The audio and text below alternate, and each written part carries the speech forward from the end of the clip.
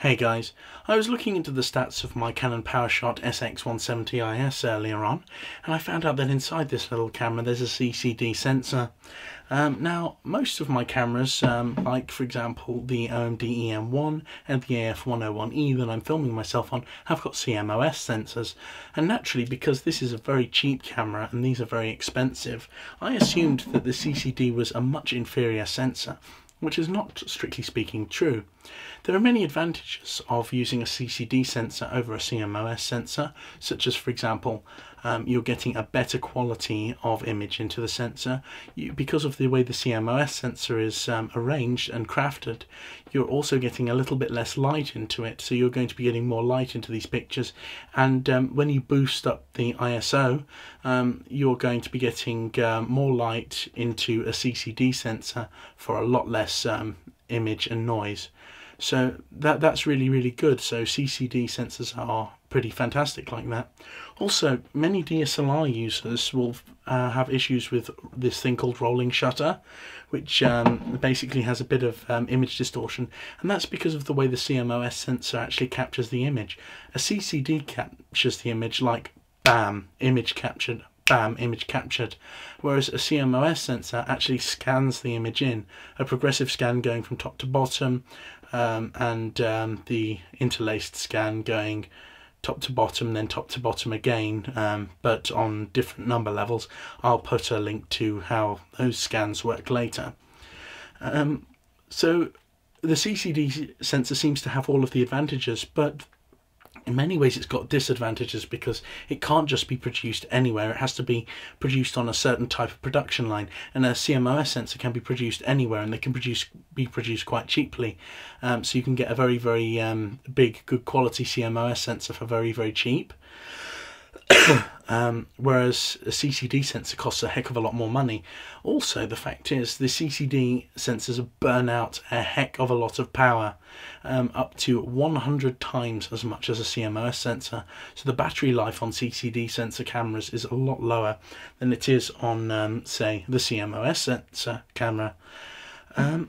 So basically, when it comes down to sensors, for certain cameras using CCD sensors, like for example the Leica M9, this is not an M9 by the way, they cost around £4,000 still, and they use a CCD sensor and capture an absolutely beautiful crisp image. But for that price you can get a very good CMOS sensor camera, so you shouldn't immediately run out and buy one. Also, in terms of the way that data exchange works from the CCD camera, you can get a lot more transfer out of the a lot more transfer out of the CMOS sensor than you can out of the CCD, depending on how the manufacturers built the camera in terms of data output channels. But I'm starting to witter here anyway and go into territory which I don't really understand. In general, both of the sensors are very good, and both of them have their merits and uses. I am sticking with CMOS sensors because I kind of love them, and even though they're not giving me just as brilliant and crisp colours, I've got to worry a little bit more about sensor noise and all of these other issues. The CMOS sensors are still absolutely fabulous in your cameras, and you shouldn't necessarily just think, oh my god, I need to go out and buy a CCD one. In terms of the way that cameras are working, they're making many CMOS cameras and not many CCD cameras now. Because in terms of the way that they can produce cameras, the way that the CMOS sensors are going is their evolution is skyrocketing, whereas CCD is sort of staying at the same sort of level. So if you buy a very expensive camera with a good quality CMOS sensor, you're still getting in a ridiculous amount of good quality, and you're not necessarily going to get a better quality image by going with the CCD camera. The best thing to do when looking at camera statistics is actually to look at the amount of dynamic range they've got, you know, the colour, the amount of detail which they get in an image, and the overall image quality, rather than necessarily the sensors which are involved. But in terms of CCD and CMOS sensors, I've been very interested in finding all this stuff out. If you want to find out more, there's tons of information online. I had to stop myself there because I went on a massive rambling spree. I do that occasionally and it's really bad. I hope the video's been helpful to you. All of the information was found online and it's been recycled by me.